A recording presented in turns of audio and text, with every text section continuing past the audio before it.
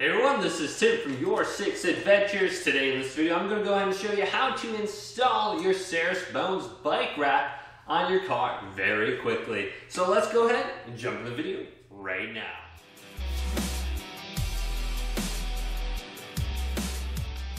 First off, to avoid scratching the paint on your vehicle, wipe off the top of the trunk in the middle and the top of the bumper. Now, on the middle arm, spin the dial to the left and move it to the open area where there is no groove and rotate it a little bit up. Now, let's take this over to our vehicle and adjust and install it. Now, place the bike rack on top of the car, just like this, and make sure the bases aren't rolled in and they're flat on the bumper, and align it directly in the center of your car. Now, position the middle arm and then slide it over onto the groove and lock it in. And then spin the dial to the right to tighten it up. Now locate the clips that say upper on them. So this one says upper. Let's place the upper clips on both sides. Now tighten the upper clips a little bit. Now locate these side clips right here and attach it to the side of your vehicle and tighten that up. And do the same thing on the other side. Now locate the bottom clip that says lower and attach it under your trunk. Now on some vehicles you may need to go ahead and get the trunk attachment so you can clip it on.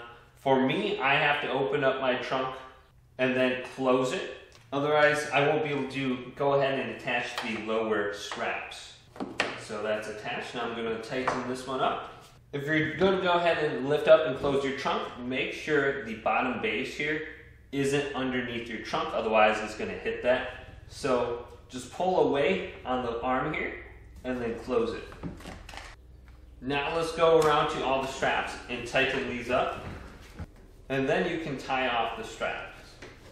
So I'm going to loop this around here and then come through the middle.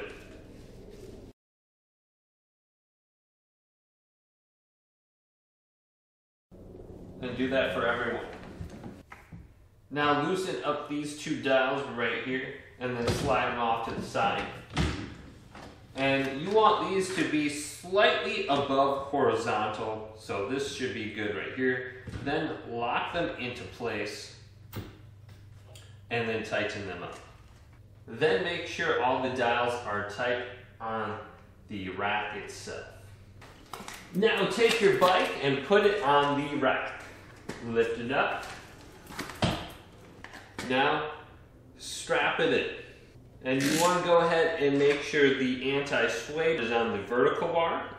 Now I think you're going to see less swaying with your bike when you're driving if you have it on the first set of clamps. However, I don't like doing that with my bike because the pedals can scratch the paint right off your car on your bumper and on your trunk. So I typically go ahead and just leave it on the back one.